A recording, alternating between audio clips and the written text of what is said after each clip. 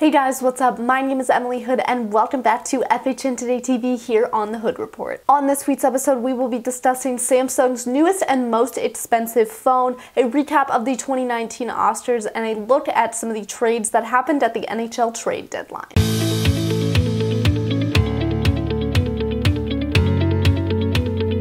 Samsung's newest phone rivals Apple's XS Max both in innovation and price. The phone is called the Galaxy Fold and can actually fold out and double as a tablet. It folds out into a 7.3-inch display. When it is put into phone form, it has a 4.6-inch display. The price of this phone is ridiculous. It's rumored to cost $2,000. Now, this price may seem crazy, but other tech companies like China's Huawei have unveiled their versions of the folding phone that start at $2,600. I mean, guys, I don't know if the smartphone industry is going to be able to last with these ridiculously priced phones. I make $10 an hour. I cannot afford that. Okay, also, I'm a little upset that flip phones are coming back in style because they definitely weren't in style when I had one in 7th grade. The phones are expected to come out on April 26th and could revolutionize the smartphone industry in the years to come. This year was named one of the best years in cinematic history with all the great movies recognized at this weekend's Oscars,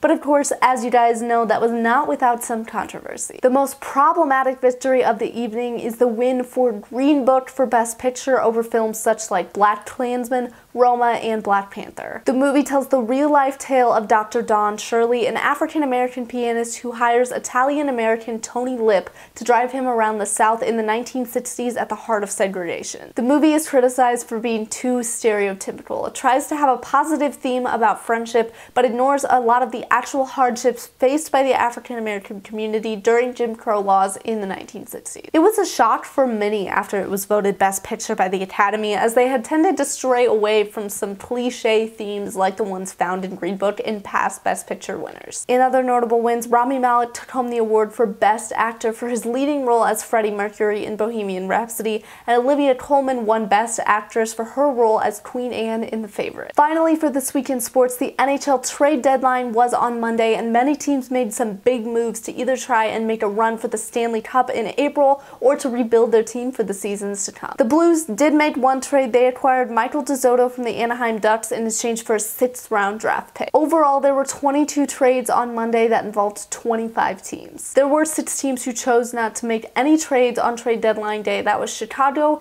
Dallas, Edmonton, the New York Islanders, Tampa Bay, and Washington. The NHL is sure to start heating up as teams begin to fight for a playoff position before the end of the season in early April. And that is all the stories that we have for you today. Thank you so much for tuning in here on FHNtoday TV and watching this week's episode of The Hood Report.